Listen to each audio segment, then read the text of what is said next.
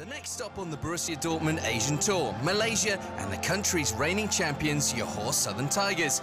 As with Borussia's first match on tour, the expectation for the Black and Yellows' visit was huge at the Larkin Stadium. The Dortmund team was almost at full strength, but also included emerging talents Jon Goran Stankovic and David Sauerland, two players yet to make their Bundesliga debuts. The Dortmund 11 certainly needed a quarter of an hour to acclimatise, and after a foul on Henrik Mkhitaryan, responsibility fell to Ilkay Gündoğan for the free kick.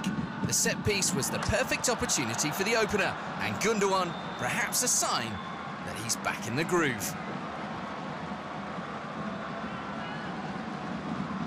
Not long after, and Dortmund demonstrated their strength going forward.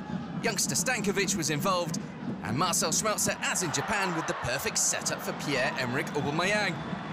The Dortmund forward scored twice in Japan and continued his good form in Malaysia. The visitors were, as against Kawasaki Frontale, in goal-scoring mood, and the next was gifted to them. A defensive misunderstanding allowed Kevin Kampl to make the score 3-0. Just after the half hour, and it looked like another big scoreline. The hosts, however, did have something up their sleeve and finally showed that they were able to take on Borussia. The attempt at a comeback came through Gary Steven Robbat. Thomas Tuchel's side should have known what to expect. Robbat had trained with Borussia's second team at the beginning of the year during a 3-month suspension in Malaysia.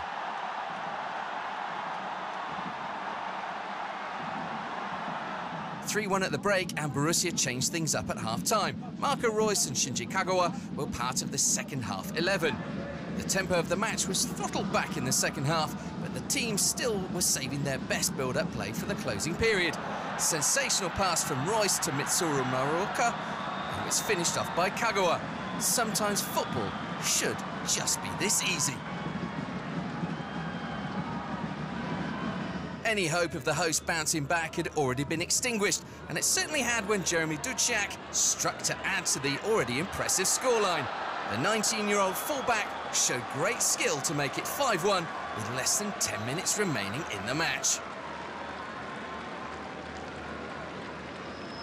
There was one last moment for Borussia's Malaysian fans to savour, and it involved their two biggest stars. For the second match in a row, it was the Reus-Kagawa combination that led to a goal. 6-1, but unlike in Japan, it was Reus who scored. An in-form Kagawa and a fully fit Reus is a basis for a successful season. Borussia leave Malaysia not only with sporting success, but the chance to see these black and yellow stars in the flesh is something that these fans don't get to see every day.